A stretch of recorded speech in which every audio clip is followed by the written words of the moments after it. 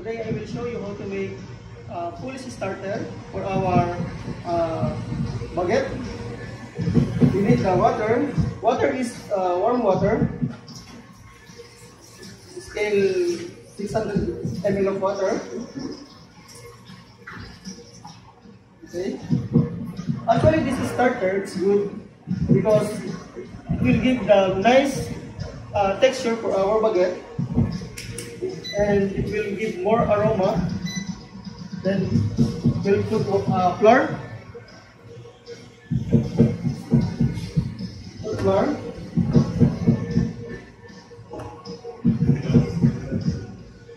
Okay.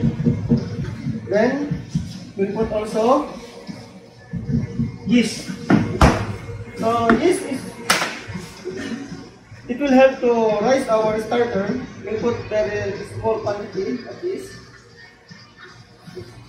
And then you just mix it.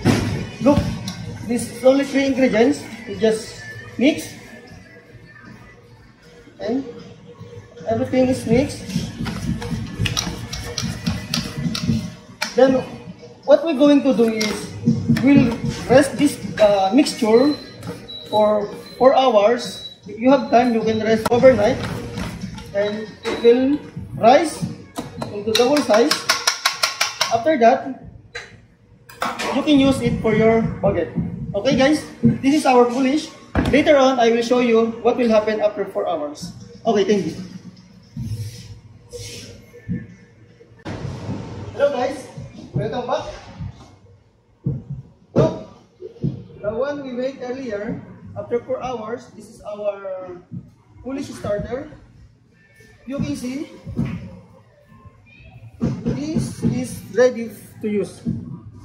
See the bubbles, already broke, right? This is very nice if you use in the bread. The aroma of the bread, the texture, you see the crumbs, nice. Okay, this one, we'll keep here.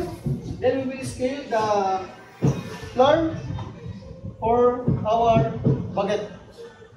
So we have here the flour, the bread flour. Then we'll put this one.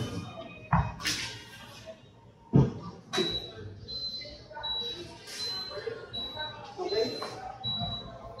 Then we'll put yeast.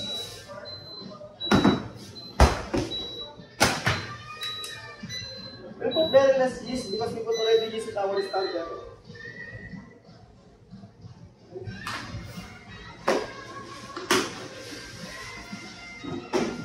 This one we'll put in the mixer, and we'll scale water. This one is cold water.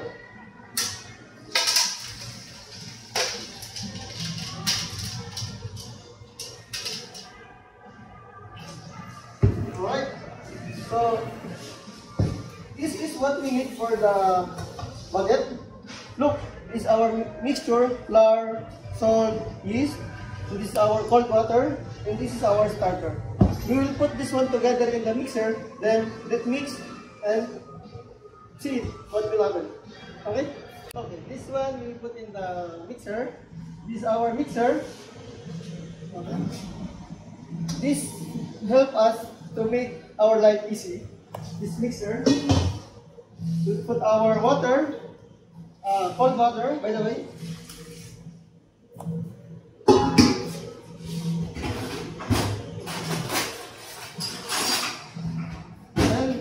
Our poolish starter. See? Look. Look. It's nice, right? So we'll mix this in the mixer. Then let's start the mixer for 5 minutes. Slow speed. Okay?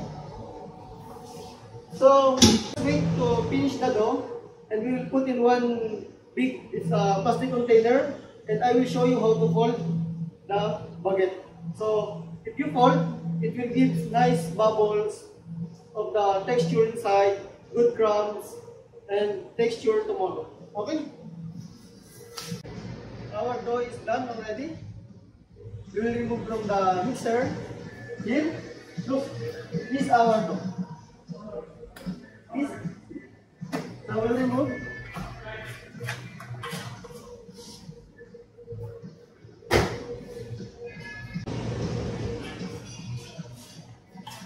Okay. So this is our baguette. You just fold it.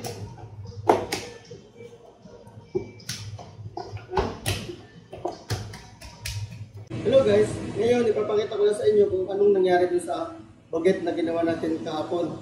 So yung ginawa natin ng poolish, starter, yung mix natin, then clip natin sa chiller overnight. Papakita ko sa inyo. Ito na siya. Ito na yung ating baguette na mix kahapon, nag-rise na siya. So ngayong araw na to, ikakat natin siya at i-bake.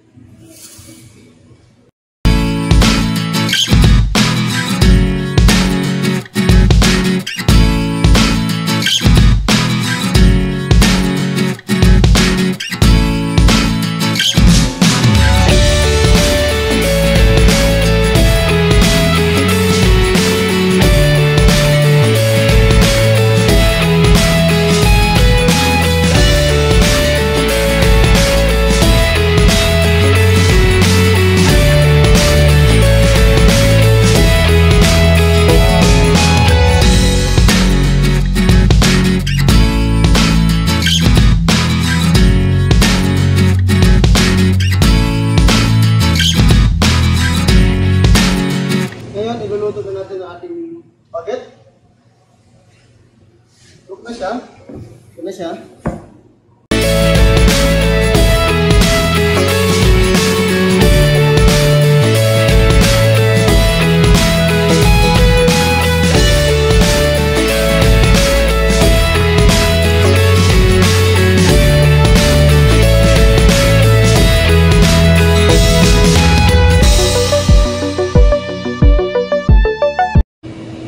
Guys, natanggalin natin yung ating baguette sa oven.